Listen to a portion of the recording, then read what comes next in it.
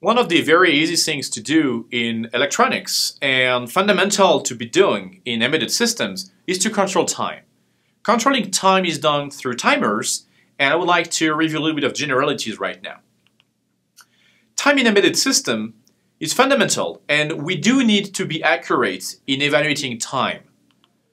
Because of many different applications, you might want to implement scheduling of computation, and you want to make sure that you allocate accurately enough processing time to all your different tasks. You also might have real-time constraints. You want to make sure that your system will react within the given boundary of time and need to evaluate this time or these next coming deadlines. You might want to do any kind of digital signal processing applications, signal sampling and generation for audio, TV, PWM, that's in particular what we're going to use in our motor control system.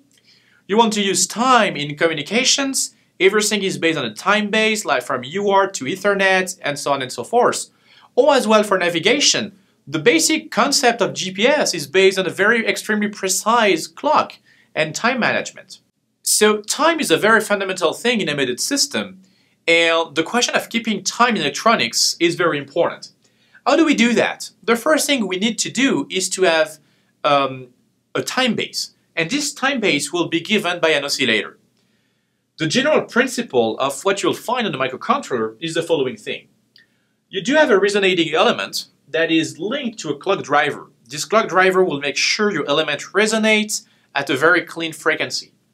And then from this clock that you'll generate, you will be able to implement a hardware counter that will simply count increments within your time base, and as such, you have been able to monitor time and you'll use that in your software. There exist many different resonating elements, starting from quartz oscillators, quartz resonators. There's pieces of quartz properly cut that will have a very nice quality factor and resonate at a given frequency. So if you inject a proper energy from your clock driver, the system will oscillate and will stabilize it at a very precise frequency with less than 100 ppm variations on your frequency. You can also have MEMS resonator, where you'll put some pendulum or oscillators on the silicon beam, and that will make possible to create time-based, very cheap and integrated with silicon, but at the same time, it has some very large susceptibility to temperature. Other circuits, more so coming from the CMOS or VLSI technology, will be inverter rings, ring oscillators that will resonate at a given clock frequency, as well as LC and RC circuits where you'll be able to create oscillations and you'll make sure to add op-amps to regenerate your signal so you always keep generating a proper frequency for your signal. Finally, there are also all sorts of crazy techniques, atomic clocks, and many more opportunities can be used to generate or to keep time in electronics. In our microcontroller, various clock sources can be used to control the sys clock, which is a system clock, the main clock you use to control your microcontroller. You can use some internal RC oscillators that will run at 8 MHz. You also have some PLL clocks that you can use to multiply or divide your base frequency to any different things. But you can also use additional clock sources, such as you have some, of course, crystal inputs in order to give your main clock, but you also do support different clock signals in your system, such as a 40 kHz clock that you will use to control your watchdog timer.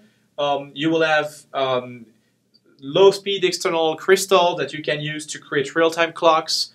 You can have specific high-speed internal RC circuits for ADCs.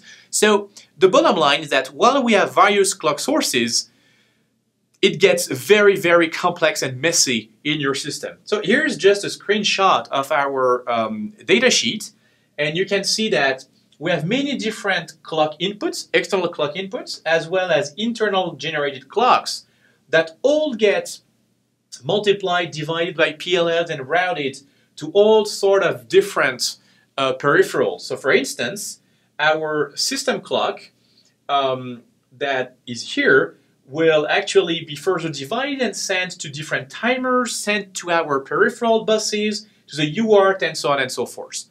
So it can get very complicated, and the question to configure your clock distribution network is very difficult to apprehend. In order to do that, everything will go through a bunch of registers. As usual, in microcontrollers, everything is memory mapped, and we can control everything.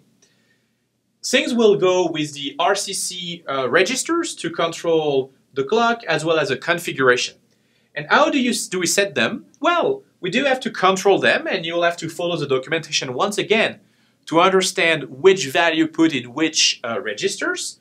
So for example, here's an explanation of one of those registers, and it tells you that bit 31, for instance, contains the PLL no div information that tells us if the PLL is divided by 2 for the MCU or not. Pretty cryptic to investigate, but if you look at the basic diagram of your system, you will actually be able to find that PLL no div does control this divisor of our clock frequency right here, and as such you know what things you're going to route to which signal, through which path. So I invite you always to refer to this basic block diagram for our peripherals. They give you tons of useful information. So you can either do that, or luckily enough, everything will get configured in the system STM32F0, so at least for the basic operation you should be covered. Now that we have a clock and are able to select clocks for every different peripherals, how do we keep track of time? Well, as I said, you need to use a basic counter. And counter can be implemented, are actually implemented in hardware in our system, essentially for controlling timers, for instance, but one could imagine to also write software counters that you can use in your programs to add additional time bases. As an exercise, I invite you guys to take things offline and think how to implement basic counters in C as well as in hardware. Now, what are the timers applications? Well, there are various. For example, timers can be used to measure the time between two events. We have event 1, event 2. I want to monitor this time. How will I do that? Well, I will reset the counter, count until I get the next one, and boom, I can latch the value and know the exact time that happened between two events. I can also measure the time between two pulses, and that way I can measure what is a frequency for a clock. Or I can measure a pulse duration that can be used to monitor, for instance, how long the user is pushing on the button that will in turn control a feature or something else.